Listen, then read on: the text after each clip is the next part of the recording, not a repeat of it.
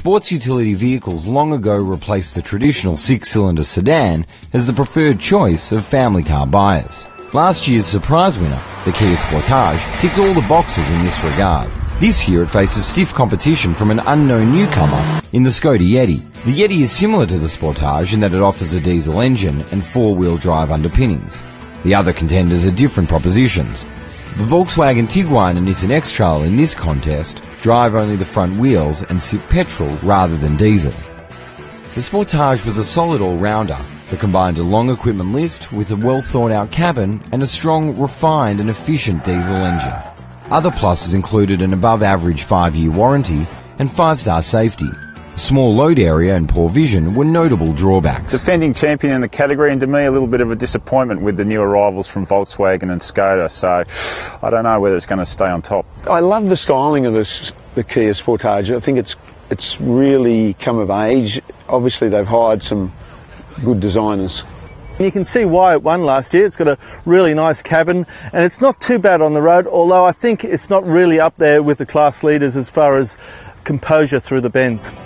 The Yeti's quirky looks and odd name don't detract from its considerable appeal. It feels sure-footed on the road, with little lean through corners, and its diesel engine is both efficient and energetic. As with the Sportage though, it doesn't have a huge load area, and it's quite expensive in this company.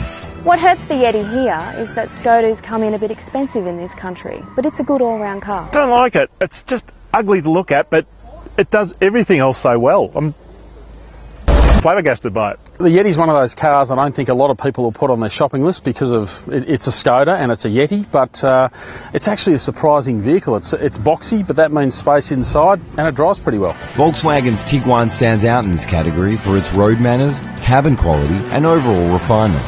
Its turbocharged engine provides ample grunt, although it is better matched to an automatic transmission. The two-wheel drive version comes in sharply priced at less than $30,000. The Tiguan's a classy little SUV. The only problem with this version is that it's not that it's front-wheel drive, that's fine, but it's not available with a DSG gearbox. So unless you can drive a manual, and you're happy to do so, this car isn't a starter.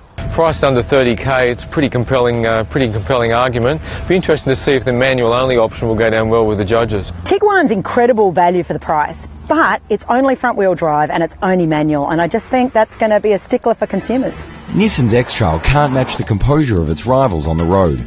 It tends to feel more like a traditional SUV, with woolly steering and plenty of body lean through corners. But it has one of the biggest and most flexible rear load areas in its class. If you're looking for space, look no further. With the Nissan X-Trail, the value is what really catches your eye, but on the road and on the track it was just nowhere near it. Great packaging and practicality and all that sort of stuff, but just a letdown dynamically. It's a big car in its category, but unfortunately that's pretty much all I can say about it because it doesn't drive as good as it looks.